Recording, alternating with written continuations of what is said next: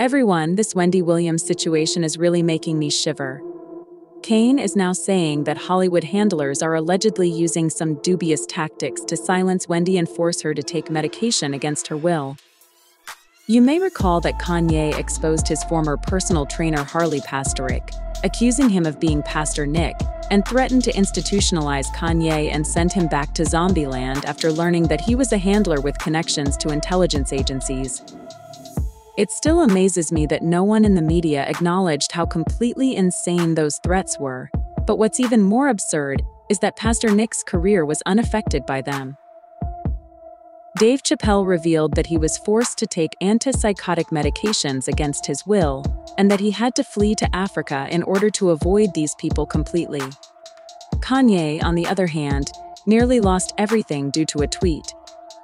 Kanye is not the only one who has been speaking out about these Hollywood handlers over the years.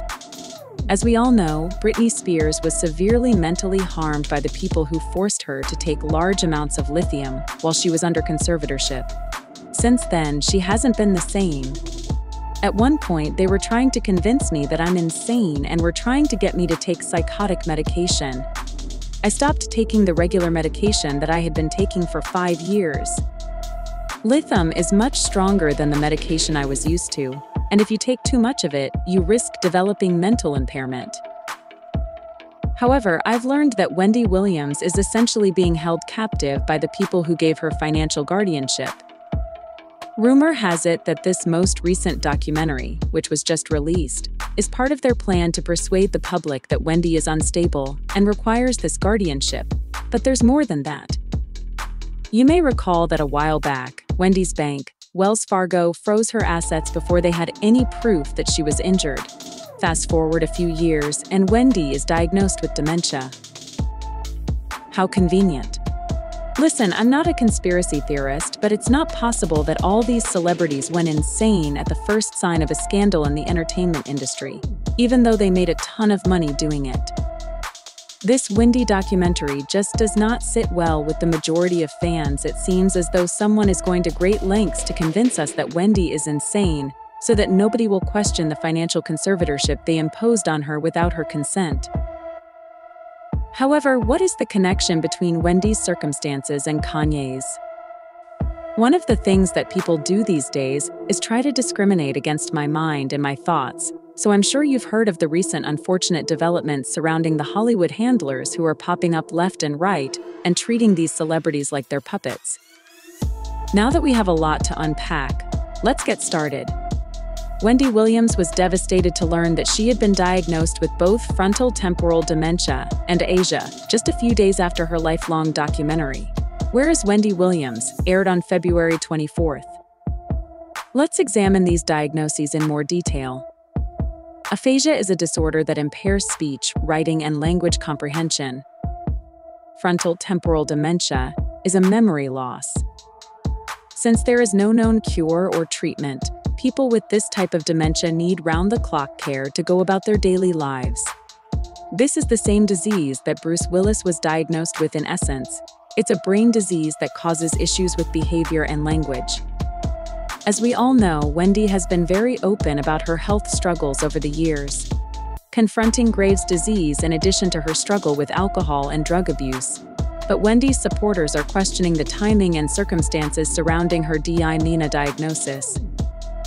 This is becoming a topic of conversation because it happened at the same time that her bank, Wells Fargo, declared her to be incapacitated and frozen her assets 2 years prior. In 2019, Wendy dropped a bomb on her talk show, disclosing that she had been living in a sober house for a brief period of time. This was her official diagnosis. But first, let's give you some background. Wendy has experienced many personal and health issues over the years, and she has never been shy about her battles with substances. Since then, she has been living in a sober house.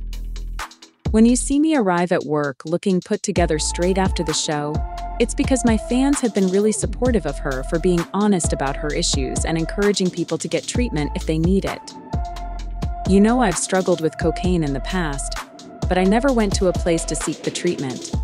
I don't know how unless God was sitting on my shoulder, and I just quit our hunting foundation just because I like to take care of my body. I told you that I do my Pilates for 2 hours a day. Launched last week, we've already placed 56 people in recovery facilities across the globe, not just in this country. You can reach us at 888-500, a 24-hour hotline, 7 days a week. However, the news that she had a relapse and needed to be taken to even back then, there was a lot of conjecture that Wendy fell off the wagon when she learned that her now ex-husband, Kevin, was unfaithful and having an affair. However, Wendy later came clean and said that she had known about Kevin's affair for years. So what really caught her off guard was the revelation that Kevin had fathered a full child with his sidekick, Sharina, which was the final straw that caused her to file for divorce. While adultery is one thing, having a full baby is quite another. As you mentioned in the New York Times Magazine, you're a very forgiving person. I'm not changing Pampers, I want to be pampered and get out of here, but Kevin's boldness didn't stop there. He also had the audacity to spend Wendy's money. That was the one thing that happened that I could never be a part of. Flow to banker Sheena's numerous fake companies. And here's what happened: he proceeded to purchase a New Jersey home for his mistress, merely a short distance from the place he was living with Wendy. This is a reverse Barbie. You can see that he was deceiving money by seeing her in the passenger seat of my Rolls-Royce Ferrari. As a loving mother, I have to be glad every morning on TV from New York, even though our son lives in Miami. I've read about this on blogs and tabs, and I know the address of the home he bought to share. Kevin shamelessly attempted to throw caution to the wind and play victim while Wendy was undergoing treatment at the backwoods, which is 9 miles from my Livingston home. He even went so far as to give his mistress props for the show's success, saying, "This is Mom, you know everybody's going to love it with this. Wendy is living the highlights right now." Must have his questions, and I won't get into that here. You already know that she is receiving the assistance she requires, and I hope that she will emerge from this stronger.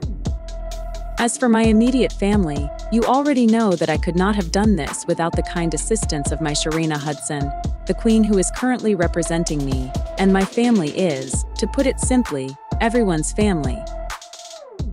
I have come to the realization that I must swing the sword for my entire family because many people are attempting to take advantage of what I have created, including nobody, with the intention of hurting my family.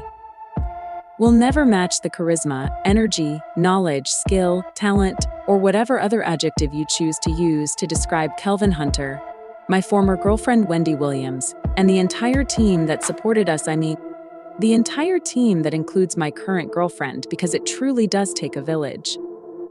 As previously mentioned, just when we were beginning to hope that Wendy would get lucky, word leaked out that her bank, Wells Fargo, had frozen all of her accounts and was attempting to force her into a financial conservatorship by claiming she was incapable of handling her own finances.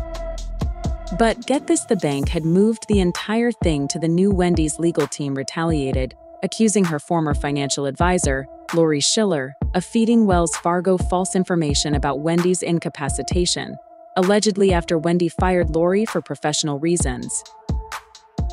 This was in response to the judge's request from the York Supreme Court for Wendy to be assigned a temporary financial guardian to monitor her cash flow. The Sun reported that in December 2022, Wendy's lawyer came swinging with the countermove, requesting a temporary restraining order against Wells Fargo on the grounds that they were illegally meddling in Wendy's financial affairs and denying her access to her financial statements. However, the court cited Wells Fargo, a financial guardian, but let's not ignore the fact that Wendy openly criticized Lori Schiller and that, at the time of everything, Fargo cooked up a whole conspiracy to place her under guardianship. As you'll hear in a moment, Wendy didn't sound incapable at all, and she didn't exhibit any symptoms of speech difficulties. Genuinely making perfect sense, calmly outlining the details, and describing how people on her own team allegedly pulled a fast one on her. I started asking questions about my money, and Lori Schiller hasn't responded. This is unfair, I want my money, and Wells Fargo hasn't responded to any of my inquiries. Money, this isn't fair at all, and Lori Schiller and Wells Fargo have a guardianship petition aimed at preventing me from accessing my money. And this Bernie young guy, I can confirm this used my American Express card to pay an attorney to file a petition against me. Wendy, speaking in March 2022, sounded perfectly reasonable and coherent. She had used my American Express card to pay for a former doctor who had obtained medical information about me that I had never even received. I fired the doctor, and now all I want to know is where my money is. Now here's where things get really shady. Wendy's representatives are now claiming that she was diagnosed with aphasia and dementia just a moment ago. And that's why she resigned from her talk show. But wait, Wendy's family is pushing back because they don't believe this at all. In fact, Wendy's only when the financial guardian Wendy's court appointed cut off Kevin Jr. Right away, he was promptly evicted from his Miami home. Kevin Jr. bluntly stated that some members of Wendy's team were pressuring her to drink alcohol and then sleazy signing contracts and documents while she was intoxicated. When Wendy's team allegedly encouraged her to drink and then, during her rehab stay, they allegedly took advantage of the opportunity to plan the entire financial guardianship scheme. That's when Kevin Jr. decided to break his silence and reveal all of his truth in an interview with The Sun. If they're not providing it, they're undoubtedly enabling a Kevin Jr.